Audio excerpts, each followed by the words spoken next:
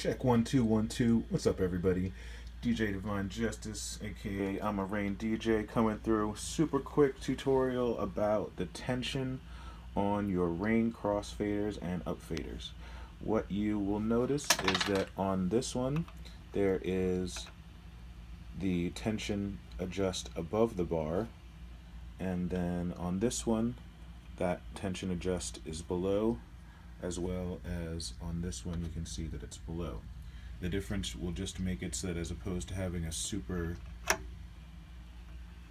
what you call loose, if it's below, has more tension than that where it'll just stay loose and bounce.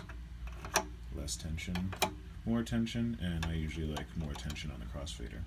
So that was a super quick how to pop that off and get that below. All you have to do is kind of push it and slide it down below, and now all three all have that kind of stiff feeling that I like.